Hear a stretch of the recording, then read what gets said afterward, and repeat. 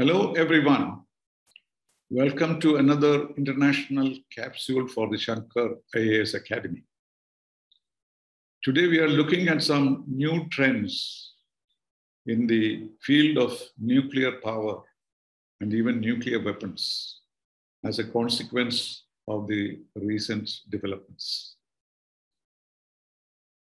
Till the emergence of climate change as a great danger to humanity, and later the pandemic, we used to hear always about the possibility of a nuclear holocaust, either deliberately or by accident. And it was believed that the world was under the hood of a cobra.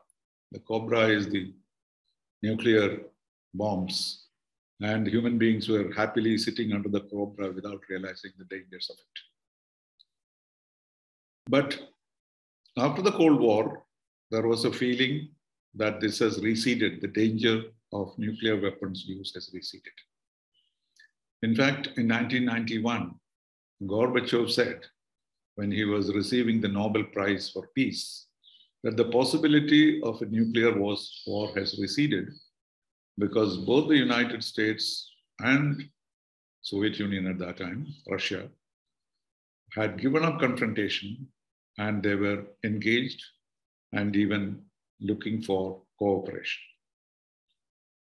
Later, then Barack Obama said that the United States was willing to give up nuclear weapons as an essential ingredient of security. There was even greater hope that it would be possible for us to have a global zero. A great movement was made in order to get the nuclear weapon states to give up their nuclear weapons gradually and slowly. In fact, Barack Obama himself said that this will not happen in my lifetime, but it will happen in the future. So there was that kind of an expectation that for the time being, at least, the nuclear war will be avoided. And at the same time, there was a resurgence of nuclear power for peaceful purposes. And at that time, there was a feeling that nuclear power could be used for development purposes. And therefore, those members of the NPT who signed the NPT were given assistance to develop nuclear power for peaceful purposes. But this aspect also, in terms of the development of nuclear power for peaceful purposes, suffered a setback with the accident at Fukushima. Several countries, including Japan, Germany, and France, closed down many of their reactors. And there was a movement towards elimination of nuclear power and replacing it with other energy sources like the wind, the solar, etc. So these were the two trends we saw before the Russia-Ukraine war.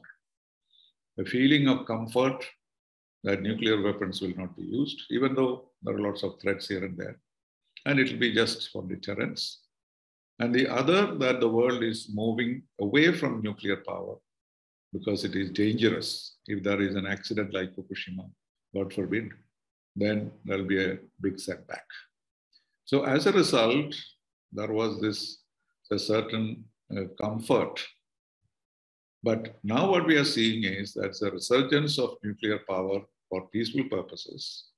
People have forgotten the accident, as it were. They feel more comfortable. And people have started reopening these reactors, even Japan and France and Germany, etc. Of course, India, Russia, and China continued business as usual. We did not change our plans because our need for nuclear power was extremely great, and we could not afford to close down our nuclear reactors. So this trend gave us a comfort on both these fronts, but for different reasons, these two have changed today. First, let us look at the nuclear weapon situation. When the year 2022 began, there is an unusual and unexpected declaration by the 5 permanent members of the UN Security Council, you know them, China, France, Russia, UK, and the US, about their confidence that a nuclear war would be averted. It was a joint statement, and they said, "We affirm that a nuclear war nuclear war cannot be won and must not be fought.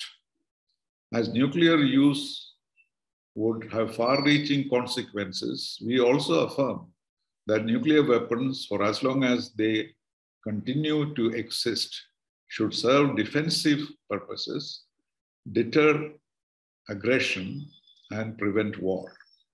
We believe strongly that the further spread of such weapons must be prevented."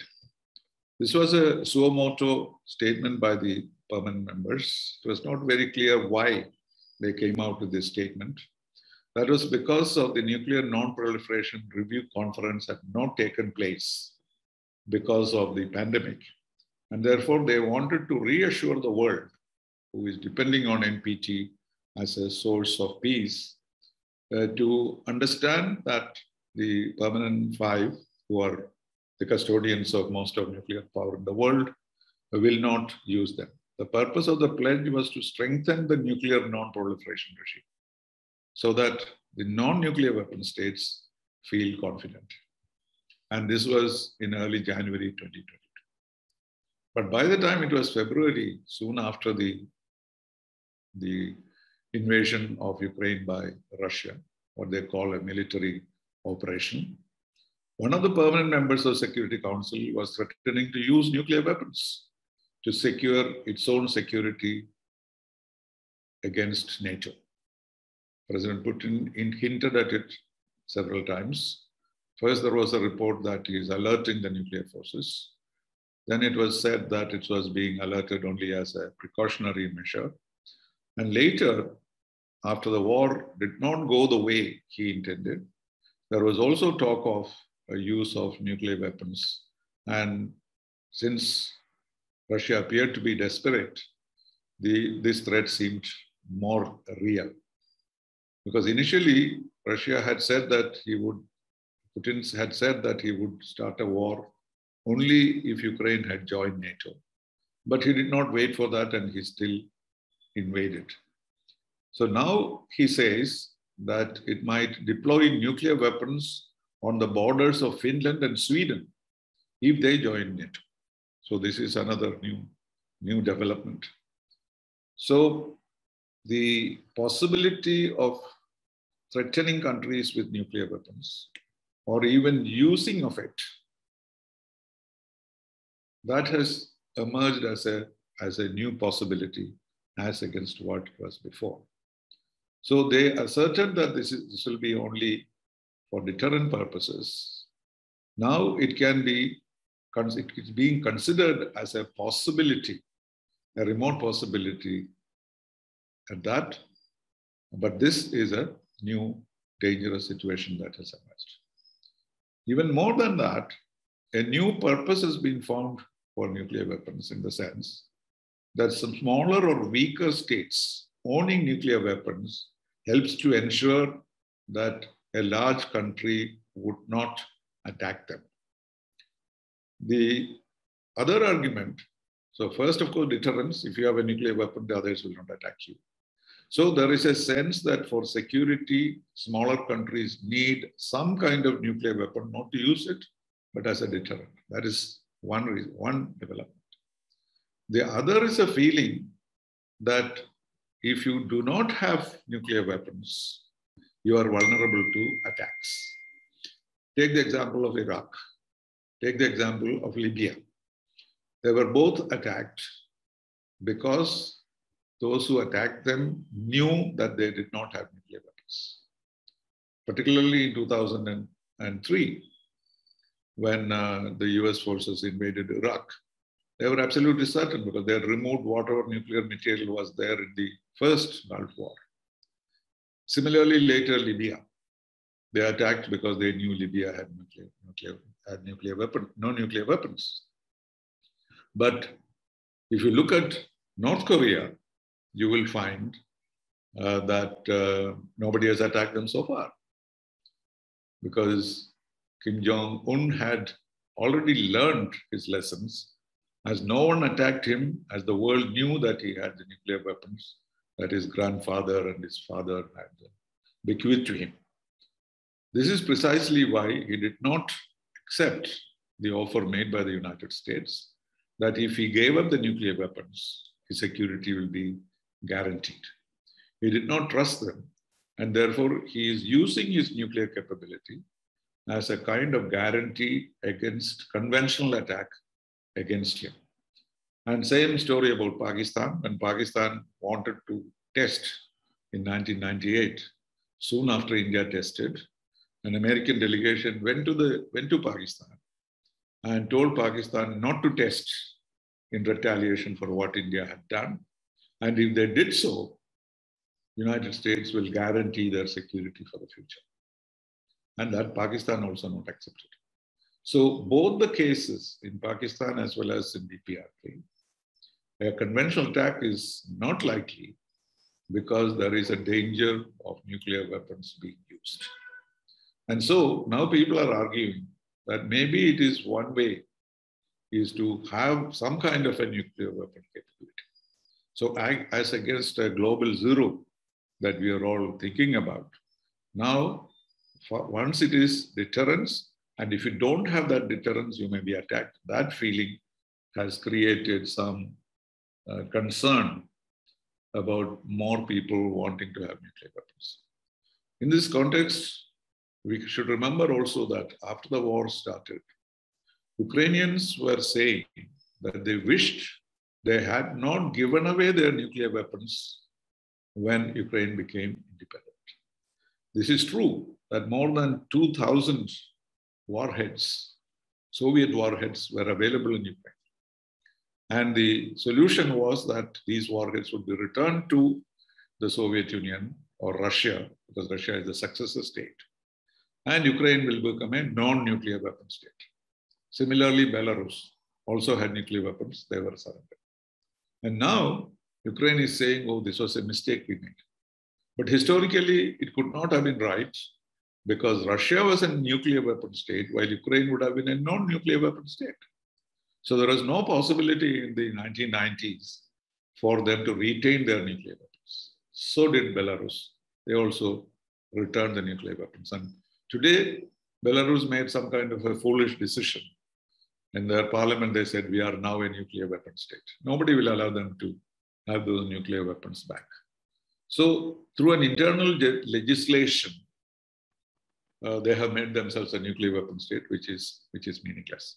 So what I'm saying is that there is an emotional attachment to some kind of a nuclear capability as a security guarantee. And this is something which is dangerous, because these countries may eventually want to acquire this some way or the other. So that is one. And in fact, President Kennedy had said in the 60s that there would be at least 25 nuclear weapon powers in the course of the 20th century. But you know, we have only 9. 5, of course, designated as nuclear weapon states. Then India, Pakistan, Israel. So these are countries which are presumed to have nuclear weapons, but not recognized as such. So, but Kennedy's prediction did not come true. And one of the reasons for it was the NPT. Because most countries of the world, except India, Pakistan, Israel, signed the NPT as a guarantee, because nuclear weapons nuclear weapon powers promised that they will also reduce their arsenals and also give support to non-nuclear weapon states to create nuclear power for peaceful purposes.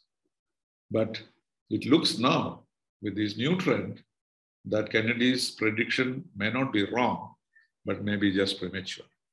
So it is quite possible that there will be a race for developing nuclear weapons. So that is the aspect regarding the question of nuclear weapons. If you look at the nuclear power and its development, there was a group of eminent experts convened by the Director General of the IAEA in 2008 And I happen to be the executive director of that group. We held several meetings in Vienna, and we came out with a document which predicted that nuclear power would be built over a period of time. And by 2030, there'll be a nuclear renaissance, because many countries, more than 50 countries, were knocking at the doors of the IAEA for technology support to use nuclear weapons, starting from an X-ray machine to nuclear power stations. The only problem was money. The IAEA did not have the money to give to these countries, but they were all aspiring to that. And they were looking for resources, as promised in the NPT, to give these countries the capacity to produce nuclear power for electricity and others. So there was a great enthusiasm. And we as a group, having studied the various trends in different parts of the world, we said that by 2030, there will be a nuclear power renaissance. Not nuclear weapon, but nuclear power. But this trend changed very recently, primarily because of the threats to their energy security on account of the instability of the fuel market.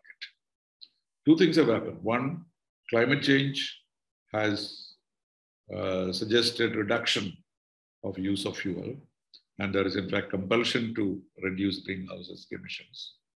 And therefore, the major producers of nuclear energy reopened.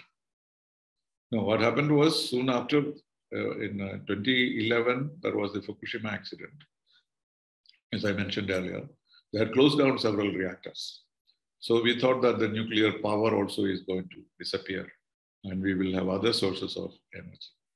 But now the trend has changed because of the threats to the energy security on account of the instability of the fuel market. So the major producers of nuclear energy reopened their reactors and enhanced their production capacity.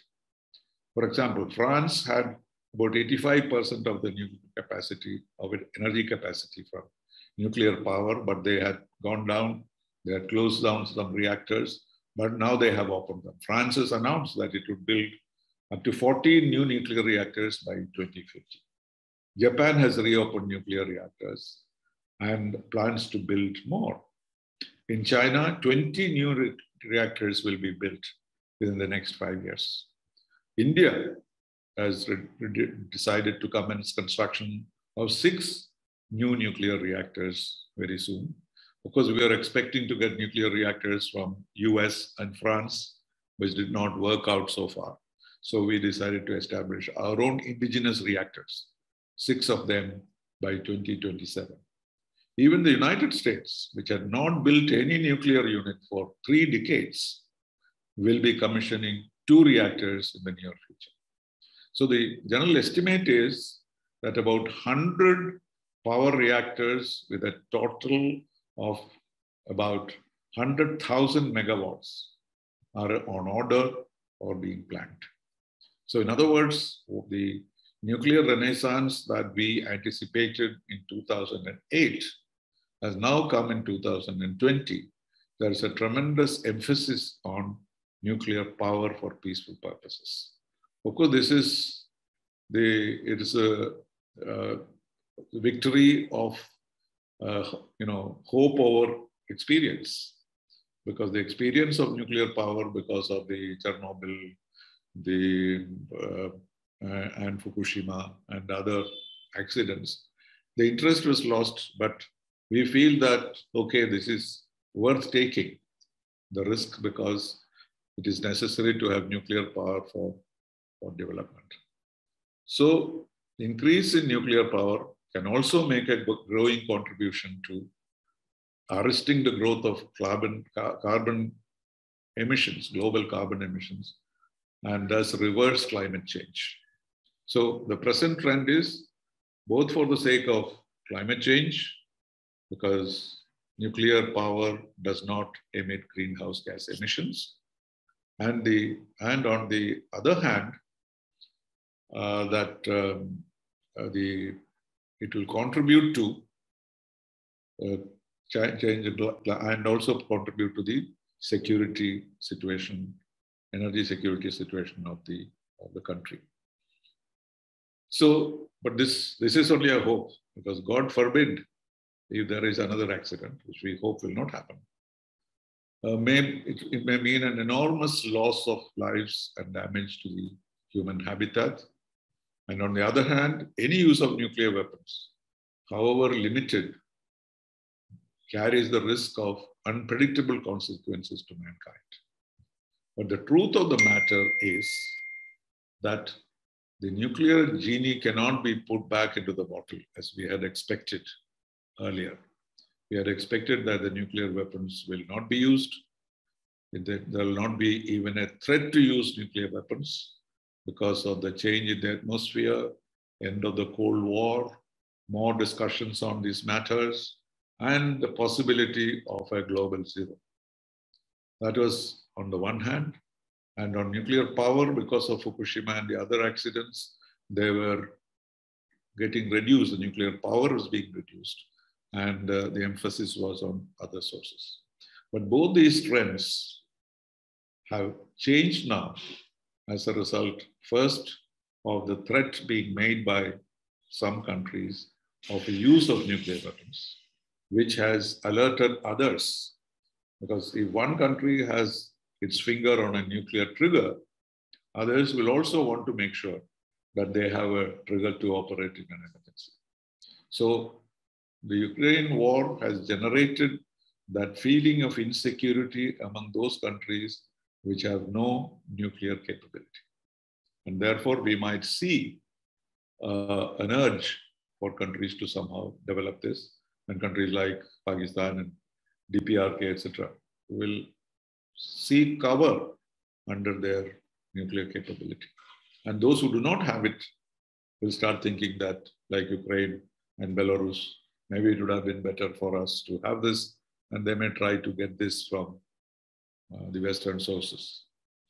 And as far as nuclear power is concerned, because of the threat to the security of energy, more and more nuclear reactors will be established, and that will be wonderful, both for climate change as well as for electricity around the world. But the danger that lurks is a real danger. And we are hoping that it will not happen. And so both ways, it has become the emergence of nuclear power, both for war and peace, has endangered humanity a little more after the beginning of the Russia-Ukraine war. But of course, we can hope and pray that these things will not generate the kind of threat which is likely. So, but what I wanted to do was to just point to these factors. This will be discussed. This is being discussed internationally. And you should be aware that these two trends are actually posing a possible danger to humanity, in addition to climate change and the pandemic. Thank you very much.